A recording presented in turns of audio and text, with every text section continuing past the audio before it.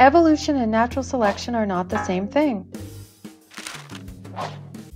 Evolution is the change of species over time, and natural selection is one of the ways that happens. This is an important distinction because other forces cause changes too, and the phylogenetic tree would not look the way it does without these other forces.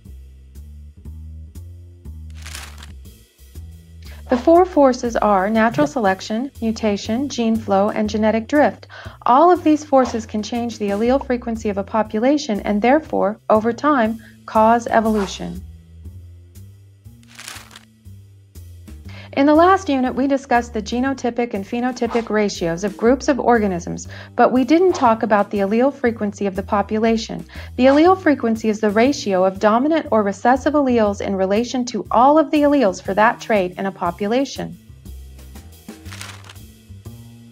When the allele frequencies change over time, the phenotypes of populations change and evolution happens. For example, let's talk about a population of imaginary dogs. Tall is dominant to short, so short dogs are homozygous for the height allele, and tall dogs could be heterozygous or homozygous dominant. In our imaginary population, we have 100 dogs. Some of them are short, but most of them are tall, and if you actually counted all the big T's and little t's in the population, you would find that there are 50 big T's and 50 little t's. The allele frequency of the dominant allele is 0.5 or 50%, and so is the recessive allele frequency.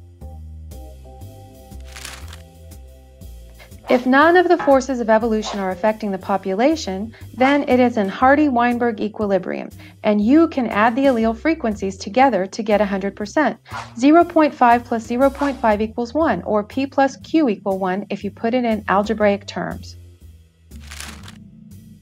You can use this equation to figure out the probability of an individual being born with a particular genotype.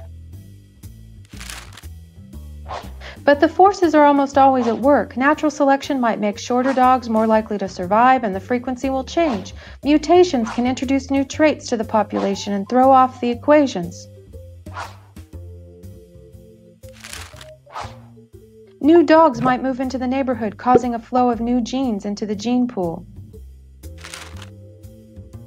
If most of the dogs moved away and only 10 dogs remained, random chance might cause genetic drift to happen.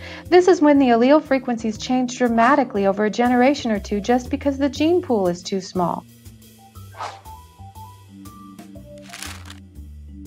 Pretty soon you could eliminate the short gene or the tall gene just through chance. Evolution is change, and the forces of evolution are the cause of the change. Natural selection is only one of the forces of that change. Stay awesome!